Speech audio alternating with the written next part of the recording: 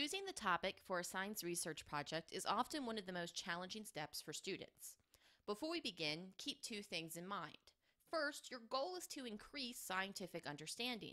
Do a project worthy of that goal. Why does your project need to be done? If you cannot justify this, you'll have to improve your topic. Second, start early. This gives you time to get help if you need it. The best way to select a topic is to start with a very general idea. This could be something you've observed or read about, or maybe one of your personal interests. From there, create a bubble map to brainstorm ideas that relate to the general idea. Write down everything you can think of, even if the idea doesn't seem possible. This is a great time to involve project partners, friends, parents, or teachers. Now select the 2 or 3 most interesting ideas and add more bubbles to them. Some could turn into an experimental project, while others could become an engineering project. Now you have several choices to narrow down. Do some research on each topic. Review any criteria given by your teacher.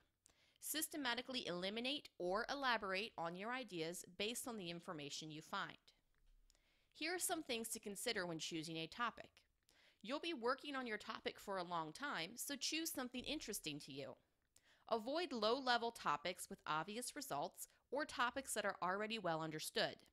If you use a website to help get ideas, be very careful of these kinds of projects. See if you can filter topics by grade level or level of difficulty. Avoid consumer testing projects. These require significant understanding on the level of top scientists and engineers. Avoid survey projects. They require data from hundreds of people to be statistically significant. Surveys are also highly subjective because they rely on a person's preferences or memory. People often give biased answers based on what they believe is right or desired and not based on reality. Avoid topics of questionable or no scientific validity, such as ESP, astrology, or handwriting analysis.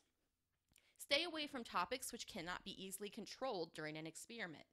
For example, the effect of anything such as music, games, or running on blood pressure, or the effect of color on mood. There are too many variables affecting these topics for us to isolate and test just one.